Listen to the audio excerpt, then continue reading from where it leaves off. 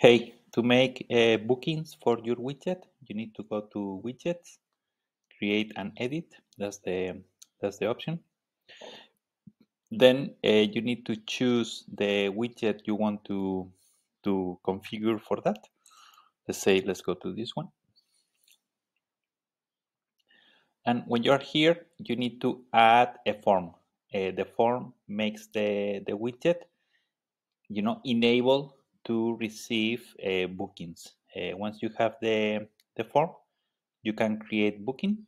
Well, let's save this one first. Activate.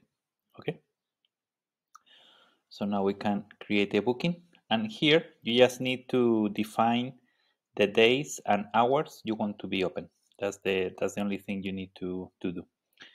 Once you have done that, you have your bookings. This is already enabled, and down here you have your link to this specific